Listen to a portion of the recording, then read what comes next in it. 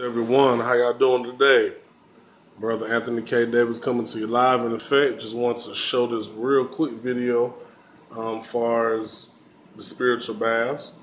So just so you can see real quick, you want to gather all your items. You basically want to get based off the particular bath you need, you want to get certain items. This is going to be a general cleanser. So I have different herbs here. I have watercress herb right here. You can get these for really inexpensive. I got mint leaf, smells so good. Got sage, okay, and I got a lot of basil, a lot of Thai basil. So this is what you want to get. You want to get you some fresh herbs, okay.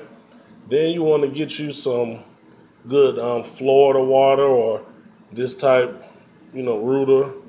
You want to get some type of, some type of liquid form like that. I also have, gin. You want to get you some spirit like that as well. You want to get some good black soap. I like using the farm black soap, like this raw material. And you can get the liquid. The liquid is even good because with the liquid, you can run your bubble bath type water. You can have this. You want the bath to be really, really sudsy. And the herbs is your towel. Don't use a regular towel. Let the herbs be your towel. Wash your body in herbs. Okay? And here I got a cola nut because I'm going to unlock the energy of the herbs. Might put some alligator peppers in there. And of course my sage to purify the room, bathroom, and keep the candle lit and what have you. Got some shea butter for after the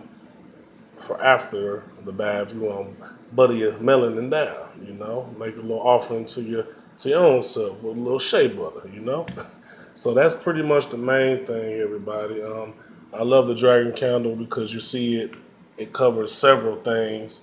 You see, so it's really good. Love, success, luck, money, the whole nine. So keep it powerful, y'all. And that's it.